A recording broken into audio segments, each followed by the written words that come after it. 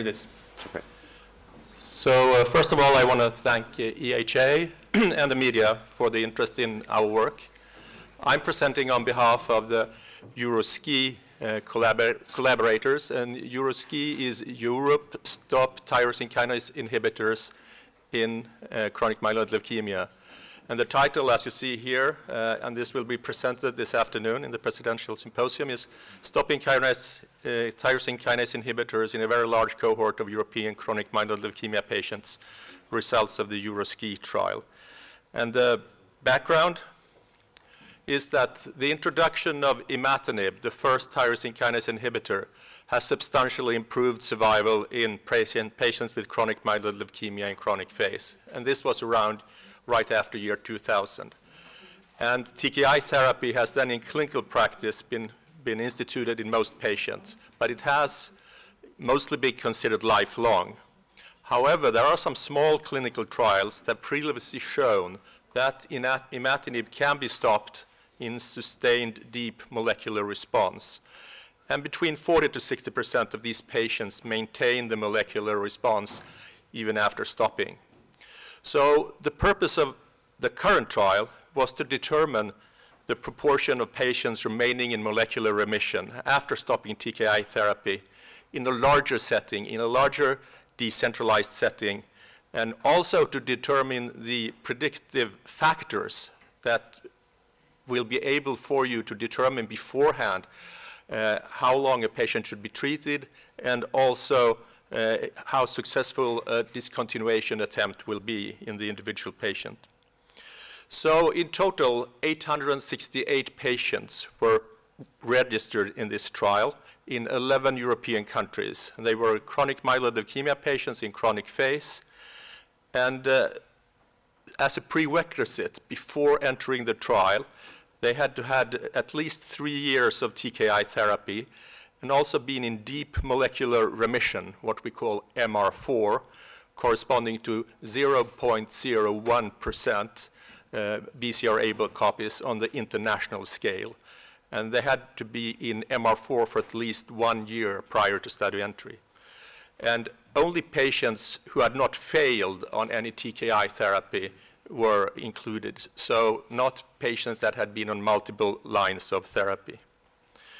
So this shows you the outline of the study, and up here you see once again to the left TKI treatment for at least 3 years, and MR4, a very good therapy response for 1 year.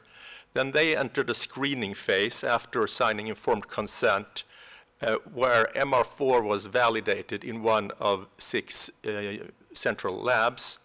And if this could be done, MR4 verified, therapy was then stopped, and the patients followed every 4 weeks for 6 months, every 6 weeks thereafter, and then from year 2 or 3, they were followed every 3 months.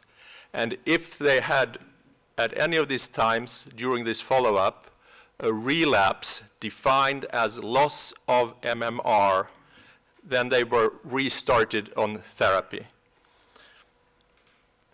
So the results are that with a median follow-up of 10 months, 62% of the patients still were in deep molecular remission after 6 months of therapy.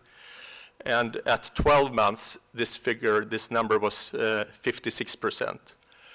We tried to correlate this to gender, age, or risk score, but neither one of those factors showed a significant association with the success of stopping of TKI therapy. However, longer duration of TKI therapy and longer duration of molecular response, MR4, prior to TKI stop correlated to a higher probability of successful stopping. So, and the cutoff, we have identified a cutoff suitable for imatinib therapy that is around 6 years. So with a minimal p-value approach, about 6 years of therapy would be optimal for therapy prior to performing a stop attempt. So the conclusions are, with inclusion and relapse criteria less strict than in many previous TKI cessation trials, and with decentralized but standardized disease monitoring, stopping TKI therapy in a large cohort of CML patients with a very good therapy response was feasible and safe. The impact on the quality of life for patients and the savings in treatment costs for the European healthcare systems will be analyzed in more detail. So thank you very much, and I'll take questions. Thank you for this groundbreaking analysis. Please. Hi, I'd like to ask, please, how long do you think you will, how far out do you think you'd have to go until you have true confidence in your results about that? And the other thing is, are there any concerns about treatment refractory disease when disease does relapse? Well, to answer the first question, these patients need to be followed also after. This is a 3-year trial, but you need to keep following the patients. And the longest follow-up we have now is from the STIM study. And Professor Mahoun is sitting in front of you, and he's just, I think, reporting on the follow-up of the first STIM study up to 8 or 9 years, 7, 8, 9 years. And there is a continuous plateau in that trial. So most of these recurrences appear quite early after stop. And regarding emergence of any resistant disease, I mean, so far it has been shown that all patients that do relapse, they are, again, sensitive when you put them back on the TKI therapy. So there's no real evidence for any escape of the disease in this setting. But then I should add that this is done in patients that have been on TKIs first line or on second line TKIs because of toxicity to first line. So there are no patients that have shown any failure or resistance to the disease before stopping. And I think that is of importance.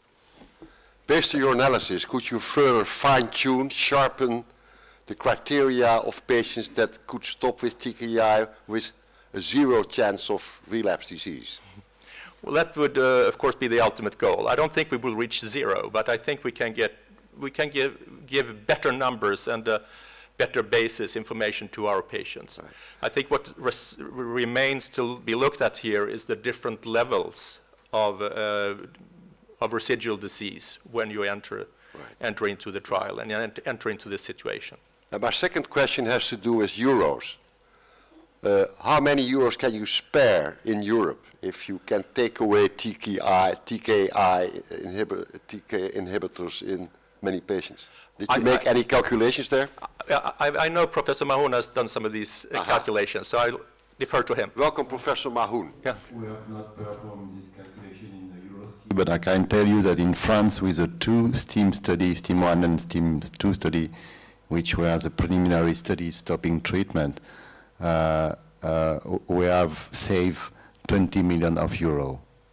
20 million? Yeah. On an annual basis? Yeah, it's continued to progress because obviously some of patients are still off treatment.